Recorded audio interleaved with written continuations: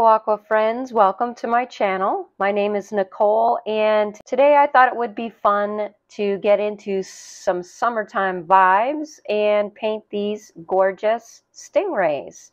So I'm sort of combining two reference photos. I do love the idea of this seafloor background that has all these watery marks. And so to get this look, we are going to work wet on wet, wetting our background paper and then choosing your favorite sea colors, putting in some splotches and leaving some white spaces like I'm doing. So I'm just trying to mimic this look a little bit, and I thought it would be a very fun backdrop for some stingrays. So you just want to cover the whole background with these blue blobs, and there's no rhyme or reason. I'm just trying to fill in all those spots and leave some white spaces. Now I did draw my stingrays on my piece of paper before I made the background, so I'll still be able to see my pencil sketch for the next layer. Once you're satisfied with the amount of blue that you have on your paper, you're going to let that whole thing dry.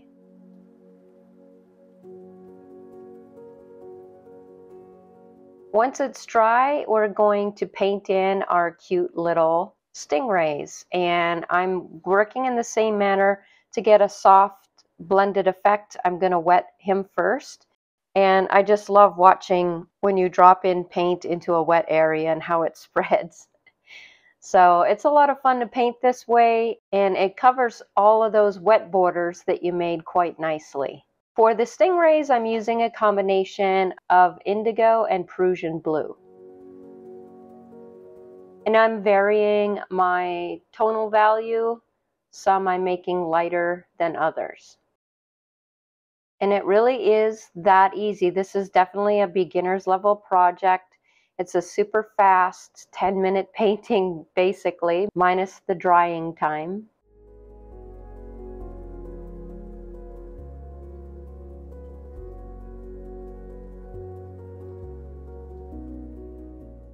You guys can do this. It is so easy. You're just dropping in paint into the wet areas. And it's very satisfying. It's cute. It's fun.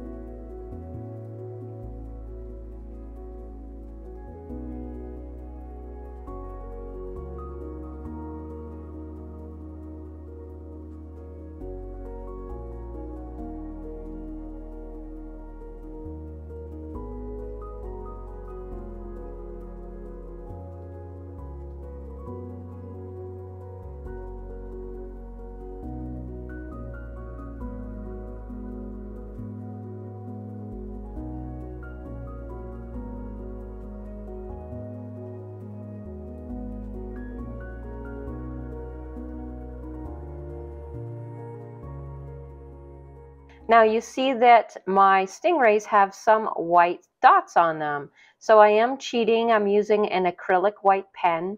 If you want to be a traditionalist, you can either use masking fluid to make little white dots before you even start painting, or you can use white watercolor opaque paint.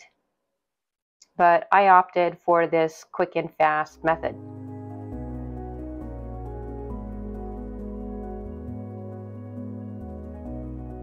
And that is how easy it is to make this cute little water-inspired painting.